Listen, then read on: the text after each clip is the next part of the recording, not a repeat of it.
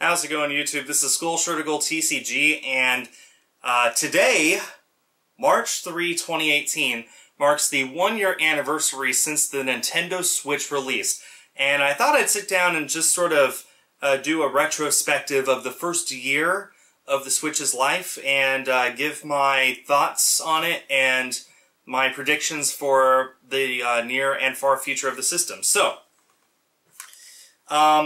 if you clicked on this video, then obviously you know what a Nintendo Switch is. That's awesome.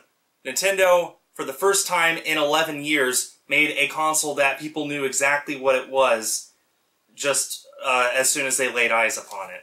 So this is my Switch. I got this on launch night at Best Buy a year ago, and I've had a blast with it.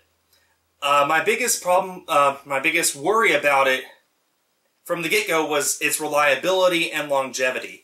So, just to give a summary of the Switch itself, this is the Switch. These two controllers on the left and right are not part of the Switch. Those are separate controllers that you can take off and use with whatever on the side, or you can put it back on the console. I have a lot of Joy-Cons, but those are just two. The Switch itself is this middle part. That's the entirety of the console. Now, that should seem like fairly easy for most people to understand, right? Well, the reason that's such a novel thing for Nintendo is because of what came before it. Only the most dedicated of Nintendo fans know what this is. And by that I mean anyone who's been a Nintendo fan within the last few years. If you are even a casual gamer, or if you're into gaming on other consoles but not Nintendo, you may not know what this is. The majority of the public, if they see this, they might think it's a fancy schmancy tablet or something. Mine's a little dirty, but ignore that, because I've used it a lot. No, this is a Wii U gamepad. This is not the Wii U. This is the controller for the Wii U. That confused so many people.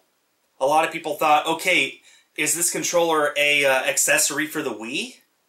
Is this a little add-on that you need to play some more advanced Wii games in order to use? No, this is a controller for the successor to the Wii. Nintendo did an incredibly bad job of marketing the Wii U. So bad, so very, very bad. When all was said and done, the Wii U sold about 13.5 million units worldwide. 13.5 million. That's about half of what the GameCube sold, which was the last major console to sort of see anything of a sort of failure from Nintendo. It wasn't a failure by any means, but it definitely lost that console race of that generation, outside of the Dreamcast.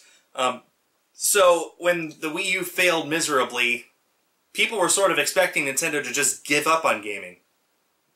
I mean, this was the second biggest failure of all time, only after the Virtual Boy. The Virtual Boy. When you start comparing the Wii U to the Virtual Boy, you know you've done goofed Nintendo. But they came up with this ingenious idea. And honestly, when I first heard this, I thought, we'll just have to see how this goes. I have the live stream archived on my channel of my reaction to the Switch reveal trailer a year and a half ago, back in, I think, October 2016. It was a while ago that they first revealed the Switch, and my first thought was, it's just another Wii U.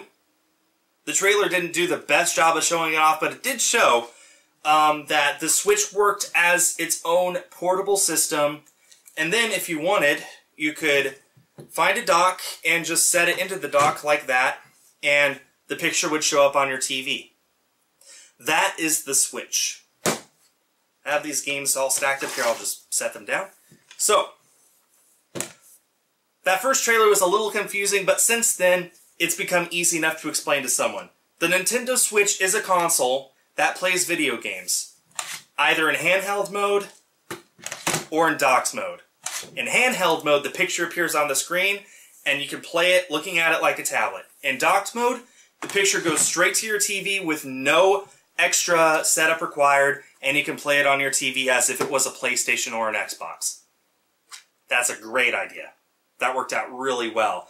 It worked out so well. You remember how much I said the Wii U sold in its entire lifetime?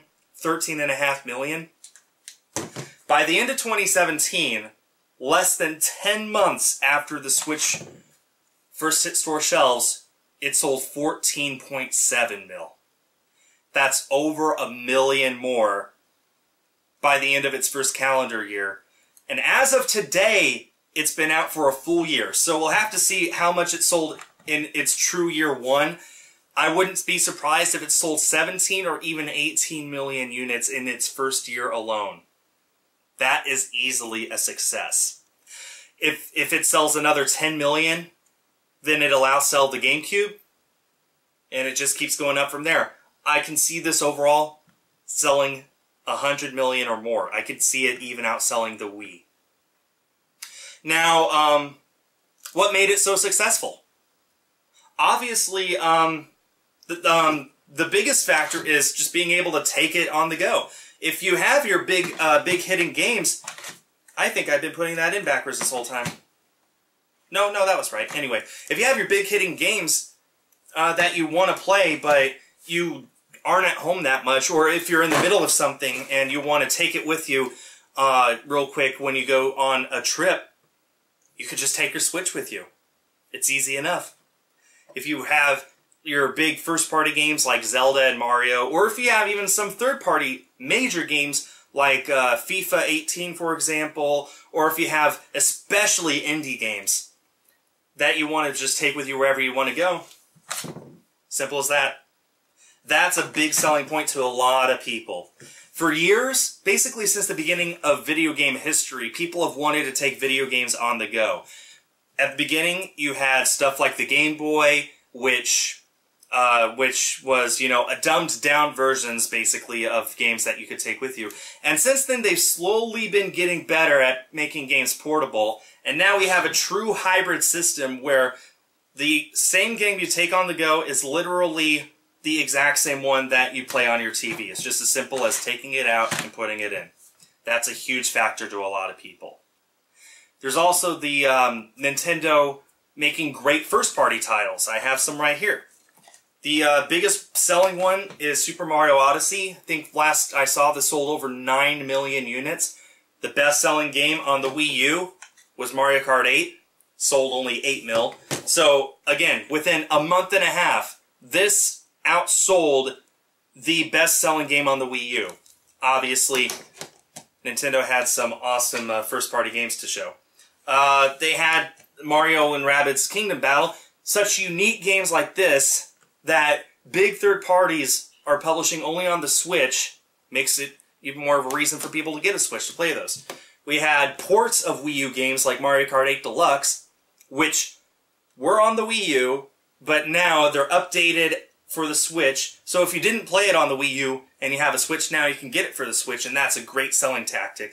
It sucks for those of us who have played it on the Wii U already, having to pay it full price for the Switch again, but you gotta remember, there's less people who've had a Wii U in its lifetime than have had a Switch in its first year, so there's a much bigger audience for the Switch. This right here is the reason that it sold so much to begin with. It sold almost 3 million units in its first month alone, and it's thanks to this one game right here. This game that we had been waiting for years for the Wii U, and Nintendo finally said, okay, we'll put it on the Wii U, but the same day, it'll be on the Switch. Same game. Very few differences between this and the Wii U version. But you get a Switch, you get to play it with you on the go, wherever you go. Zelda outsold the Switch in its first month. Somehow. Zelda sold more copies on the Switch than the Switch itself sold. That's amazing. So, a very strong lineup at the beginning of the Switch's library helped it along. Continued support is also what helped. Something the Wii U lacked. When it launched, it had, what, New Super Mario Bros. U, I think? Then it got Super Mario 3D Land a year later. I didn't get my Wii U until 2014, 2 years after it came out. I didn't get it until Mario Kart 8 had come out and Super Smash Bros. was right around the corner. And when I got it, those were basically the only two games that I played on it forever. Then Splatoon came out. That was in my opinion, the best game made for that system. It had a few other games spread out, but the long story short is there were not that many games worth buying a Wii U for. If you absolutely had to spend $300 to play your 5 games that caught your attention, then sure, the Wii U was there. The Switch has gotten major first-party games almost every single month since it released. Day 1 release, Legend of Zelda Breath of the Wild. You buy a Switch, throw in Legend of Zelda. You can play a great game right there. This will hold you over for months. Weeks at the very least. It worked well. Right as that drought was going up, in April, Mario Kart 8 Deluxe. Yes, it is a port of the Wii U game, but this comes with all the DLC, which a lot of people just didn't buy for the Wii U version. And again, the Switch audience, much bigger than the Wii U audience. So this introduced the game to a whole new group of people. May, ARMS. June, wait, was June, I'm sorry, May didn't have anything. June, ARMS. July, Splatoon 2. September, Mario and Rabbids Kingdom Battle. November had ports like Skyrim and all sorts of other stuff. Of course, October had Super Mario Odyssey. And the support continued on. December had Xenoblade Chronicles 2. February, just last month, they ported Bayonetta and Bayonetta 2 to the Switch. Major games. Bayonetta 2 was exclusive to the Wii U. Now it's on the Switch. A whole new group of people can play it. That is something that I think is part of what made the Switch really sell well. A strong first year. Nintendo saying very clearly, okay, look at all these games that we're putting out, and guess what? We're keeping this up. No more Wii U era where you have to wait months on end without a new game. No more, we have you required to use this to move around your view, your point of view in order to see stuff that you can't turn off. Star Fox Zero, anyone? Now it's just fine. We have this hybrid system that has a few gimmicks on it, but you can turn those off, and we're giving you all these great games, and we're giving them to you now. That is what sold this system. That is why this system did well and continues to do well, and why I believe it will end its lifetime as the best-selling home system Nintendo's ever made. The Game Boy is #1 at 150. Don't think it'll beat that. Sorry, the DS, not this. That is something to bring up, though. This is a hybrid. So I sincerely doubt Nintendo will make a 4DS or, anything to succeed the 3DS. I think this is the successor to the 3DS. I think that's it. I mean, obviously, they've already announced that Pokemon will be coming on this, and the day that Pokemon comes to the Switch is the day that the 3DS is officially dead. But anytime before that, 3DS is alive and well. So, any market that there used to be for the 3DS, and that sold incredibly well. Over 70 million 3DSs have sold. Anyone who used to play 3DS, all those games, they're going to be on this, which will sell even more, and will help to keep this safe and healthy in the long term. So, what concerns do I have? Well, as I said earlier, my main concern on this was the longevity. Not of the library, but of the console itself. Not of the support of the console from Nintendo. I mean, I was worried this wouldn't work after a year. But so far, so good. I play this several times a week, several hours a day when I do play it, and so far, so good. I don't have any problems with it. I know plenty of people are talking about, warping issues or dead pixels or stuff like that, but I never had any of those issues. I treated my console with care. I don't really take it out on the go. That might be part of the reason why it's doing so well, but the fact is it's still working just fine, just as well now as it was day one. It is a tablet when it comes down to it, and I am worried still that maybe not a year from now it'll die, but maybe 5 years from now, or 10 years from now, or 20 years from now, that it'll die. That is one of my main concerns, is that it just will not last as long as cartridge-based consoles of ye olden days. Although this is cartridge-based, it does come with these little cards here, that carts that you use instead of discs. I just don't know how long that'll last, but for now it's not a concern. Like, I do have another issue, and that's that it seems to be a growing trend that companies will only put part of the game on the cartridge and will require you to download the rest later. My main concerns with that are, in 20 years when the servers are down, then there won't be any way to play those games even if you have the cartridge, which is bogus. And the second thing is, I have a 200 gigabyte micro SD card in here, and it's already more than half full, just because I have a full library of Switch games, and anything that requires an extra download I put on there. Just the required extras of games that I already own in cartridge form. That's another main concern I have, is that that'll be a growing trend, and it'll get to the point where more games than not do that. I don't think that'll be the case, but it is something to think about. Take-Two is especially the bad guy here. They did it with WWE, NBA 2K18. They did it with LA Noire. There's plenty of others, but with any luck, that won't be a problem for a long time. Plus, the Switch can hold up to 2 terabytes of micro SD space. That hasn't been invented yet. I think the highest right now is 512. Nonetheless, it is in the back of my mind that if I continue going after a full library and I download all the extra stuff necessary, that at some point maybe even 2 terabytes won't be enough. I guess we'll see in the long term. Another concern I have is that the year was extremely front-loaded. We had, like I said, a new first-party game practically every single month almost.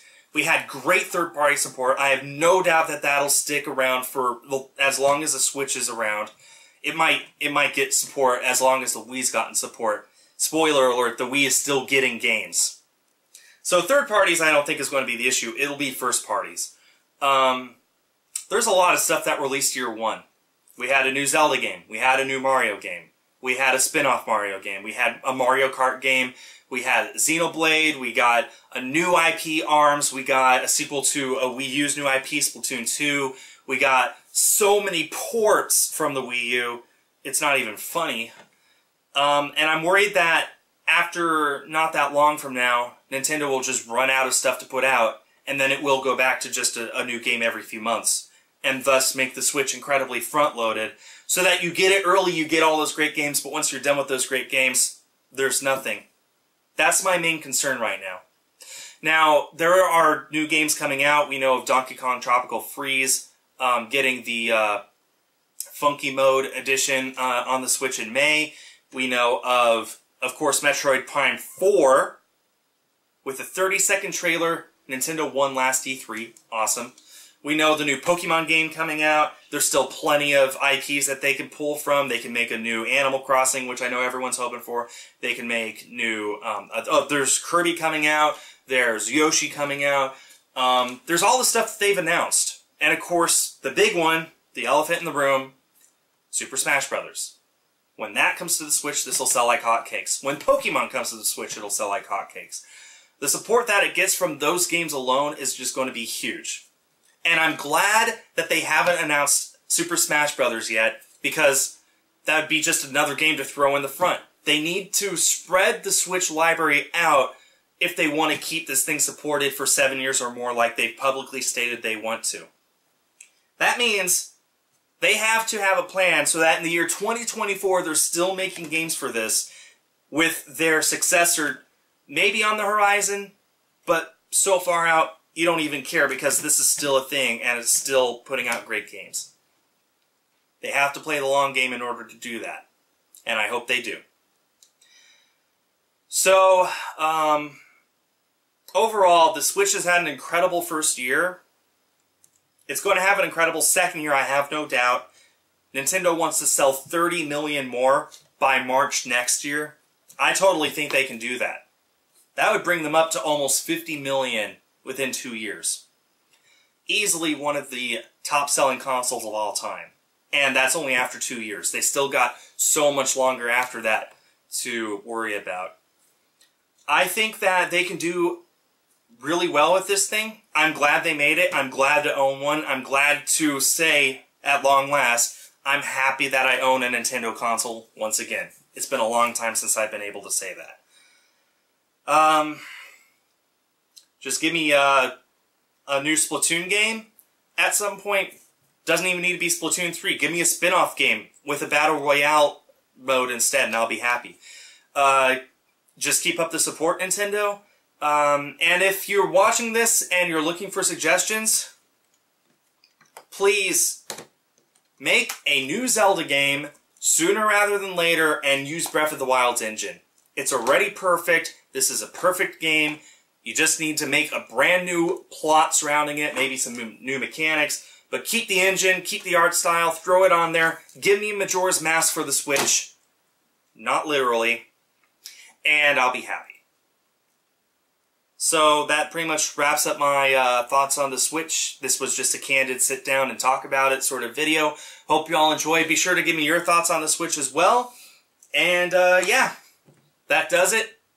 Super happy to have this. Can't wait to see what happens next. Hi everyone, this is Skull. If you liked the video, please leave a like and consider subscribing. I also want to give a huge thanks to my Patreon pledgers for this month, whose names you can see on screen, along with some other videos of mine I think you might enjoy watching. That does it for now. Thanks for watching, and stay tuned for more.